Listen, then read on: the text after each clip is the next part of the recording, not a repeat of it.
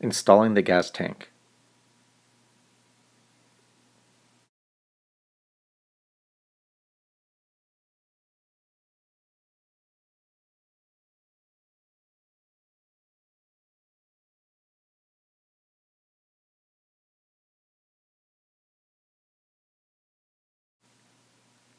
Prepare to install the gas tank.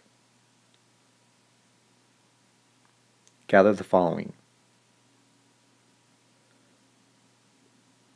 gas tank, pipe thread compound, fuel petcock or valve, straps, M5 lock and flat washers, M5 nuts, 3/16" gas line, old bike tire tube, thread lock, heavy duty shears, and 8mm wrenches. Fuel filter, 14mm wrench. Add pipe thread compound around the threads of the petcock for a good seal.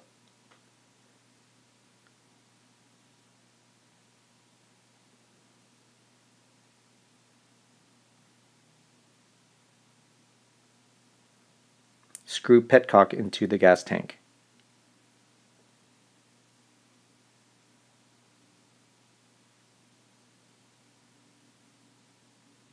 Carefully tighten petcock with a 14mm wrench. Wipe off excess thread compound. Make sure petcock is positioned so that it can open and close freely on the bike frame.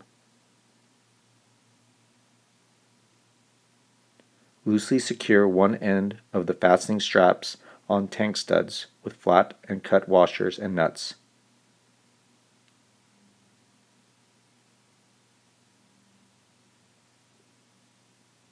Add a double fold of old bike tire tube along the length of the gas tank bottom to act as a vibration dampener.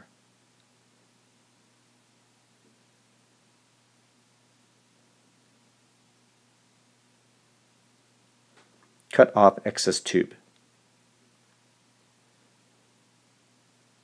Evenly position the tube down the bottom center of the tank. Connect the ends of the mounting straps to the other tank studs. Secure with washers, nuts, and thread lock.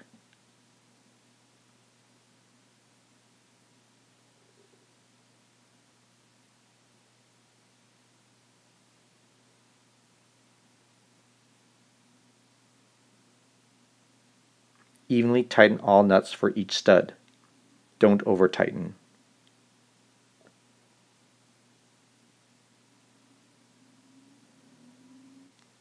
If the provided straps are too short, the steel strap can be made into straps long enough for wide frame bikes.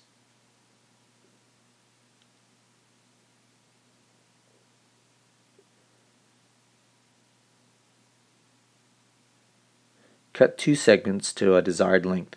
Snip off sharp corners.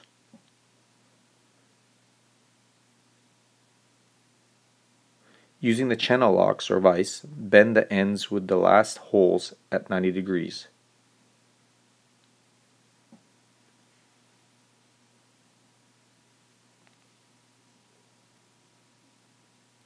Install the gas line and fuel filter.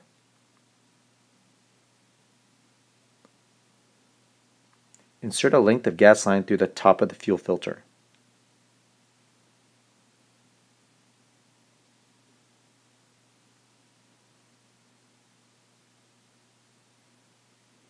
Estimate how much gas line is needed between the filter and petcock.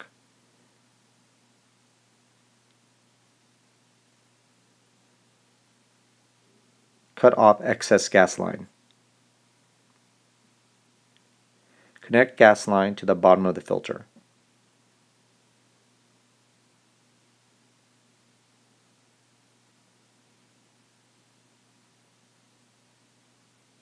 Insert the top line into the petcock and estimate where to cut the bottom line.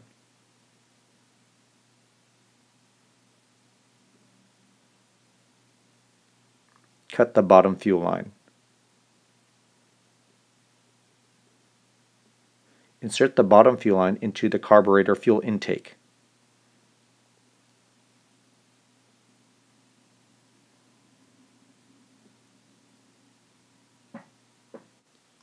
Next video, Part 12. Installing the exhaust.